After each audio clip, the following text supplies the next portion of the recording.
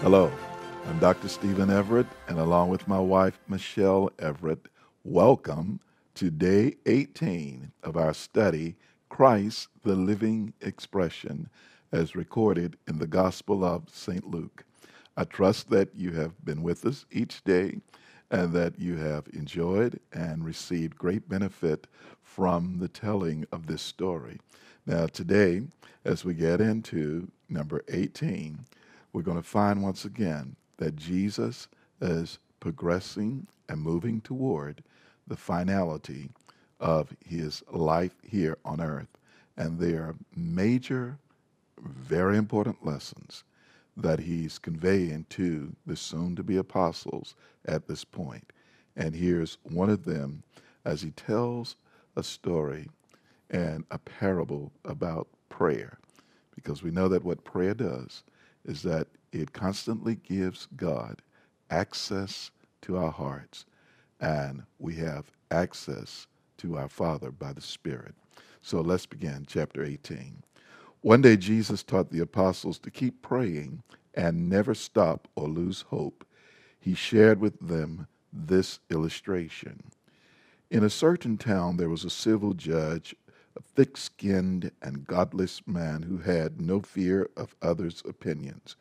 And there was a poor widow in that town who kept pleading with the judge, "Grant me justice and protect me against my oppressor." He ignored her pleas for quite some time, but she kept asking. Eventually, he said to himself, "This widow keeps annoying me, demanding her rights, and I'm tired of listening to her.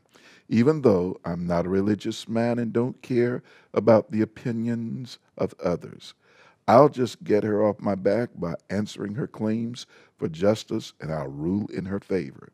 Then she'll leave me alone." The Lord continued, "Did you hear what the ungodly judge said?" God gives swift justice to those who don't give up. And that's the key here that Jesus is making, or the point that he's making. So be ever praying, ever expecting, just like the widow as with the judge. Yet when the Son of Man comes back, will he find this kind of persistent faithfulness in his people? You see, as he's telling this parable and this story, it's all about remaining faithful to something that we should be given to his sons anyway. What is prayer all about? It's really about communion with the Father. And who wouldn't want to speak with their Father on a daily basis? I know, just with our natural children.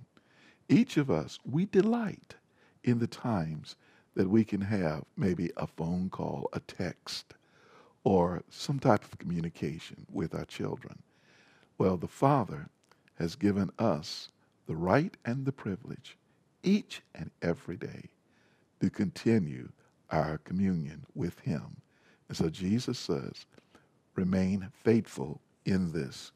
But there's a way to do it that's proper, and there's a way to do it that's improper. And so he tells another story, and this story deals with one who believes that he is morally upright and trusted in his own virtue, and yet he looked down on everyone else with disgust. And so he said, once there were two men who went into the temple to pray. One was a proud religious leader, and we really have to watch that as we grow in God, that we do not grow in pride, but that we grow in humility. The other was a despised tax collector. The religious leader stood apart from the others and prayed, "How I thank you, O God, that I'm not wicked like everyone else." That right there indicated he was wicked just like everyone else, because pride and arrogance was at work in his expression. And God does not take too kindly to pride. All right? So he said, they're cheaters, swindlers, and crooks, like that tax collector over there. I could see him just sneering and looking at him, said, like that guy over there. I'm not that way. God, you know that I never cheat or commit adultery. I fast from food twice a week, and I give you a tenth of all I make. Every bit of that would have been great if it hadn't have had the foundation of pride. You see, if it was anchored in humility, all of those things he just mentioned, nothing wrong with any of them. It's good to tithe. It's good to fast. It's good to minister to people, share with them. All of that's good. But if we're just doing it in order that we can brag about it and just keep growing pride and being proudful, then that's when it's not good. Listen at the attitude and the heart of the tax collector. He stood off alone in the corner, away from the holy place, covered his face with his hands, feeling that he was unworthy to even look up to God. Beating his breast, he sobbed with brokenness and tears, saying, God, please, in your mercy and because of the blood sacrifice, forgive me, for I am nothing but the most miserable of all sinners. So Jesus said, which one of them left for home that day made right with God? It was the humble tax collector and not the religious leader.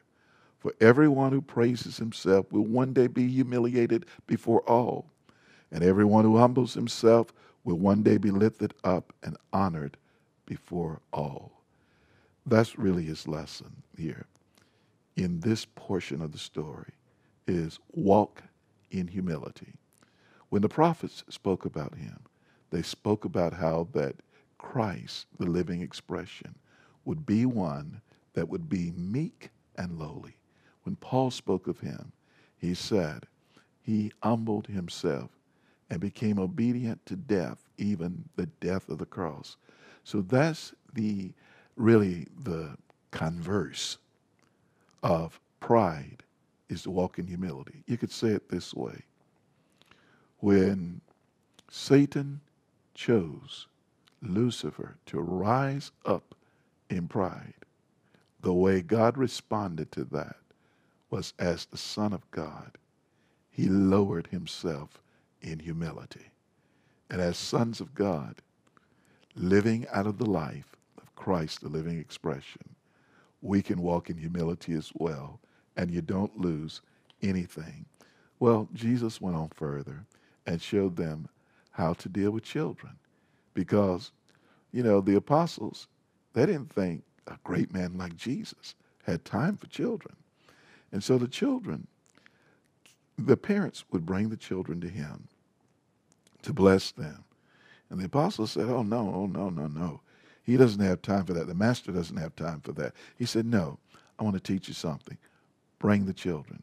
Parents, children, and you trainees. Come here. I'm going to teach you something. And he took the children and he said, never hinder a child from coming to me. Let them all come, for God's kingdom realm belongs to them as much as it does anyone else. They demonstrate to you what faith is all about. Learn this well. Unless you receive the revelation of the kingdom realm the same way a little child receives it, you will never be able to enter in. And so he took the children. What we're talking about there is meaningful touch. And that's extremely important for all of us, is to experience meaningful touch in life. And then he spoke words over them, because you can't bless if you don't say something. But they must be words of value, to speak to their value. And then the third thing is be there. Be there as a supportive measure. After you've spoken the word, be there to encourage. Be there to exhort. Be there to build up. Because the word, if it's the word of the Lord, will never return back to the Father unfulfilled. And so Jesus said, I want you to remember this. Receive the kingdom just like a child. You see, a child isn't sitting there trying to figure out what his motive is. A child is completely wide open, pure, receiving what was being given at that moment. Well, he concludes chapter 18 by telling the story of a rich young ruler. And he came to him and he said, what do I need to do in order to receive the kingdom realm? And Jesus asked him a question here. Well, what are you doing already? Because remember now, Jesus came at the end of the law age. So if they're in compliance, it would be with the things that the law has stated. He said, you already know what is right and what the commandments teach. He said, do not commit adultery, do not murder, do not steal, do not lie, and respectfully honor your father and your mother. Now, if you notice something, all of these are how you relate to your fellow brothers and sisters and your fellow neighbors. This is how you relate to mankind. There's one Jesus left out on purpose because he knew that was the crux of the issue with this young man. And that was, you're not to covet anything. When the young man said, oh, I've been doing these for as long as I can remember. And that's when Jesus hit him with the one that mattered the most. And when he did, he said, okay, you're very wealthy. Go and sell everything and then take the proceeds and distribute them among the poor. And then come and follow me, and you'll have wealth in the eternal realm. And he walked away from that. And some translations says that he was sad. There are others that said his face showed great anger, that he was challenged with the very thing that he held dear. But if he wanted to experience the eternal realm and follow Jesus, that was the very thing that mattered the most to him that he had to release.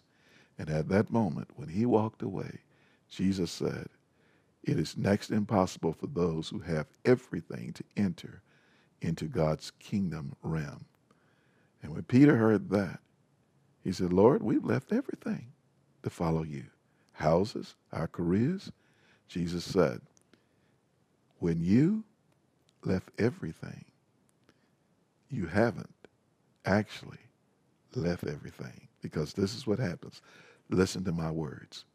Anyone who leaves his home behind and chooses God's kingdom realm over wife, children, parents, and family, it will come back to him many more times in this lifetime. Now, I'll tell you something. I'm counting on that word.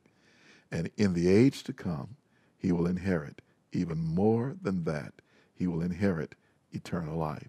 And from there, Jesus had the discussion with them about his death and his resurrection.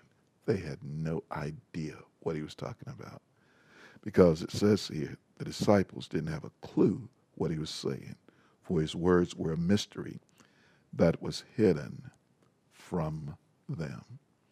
And so, as you go through each of these final chapters leading up to chapter 24, we're getting closer and closer to the fact that the ultimate price is going to be paid in order that Christ, the living expression, the seed given by God, can release this life, that it can work in a many-membered body.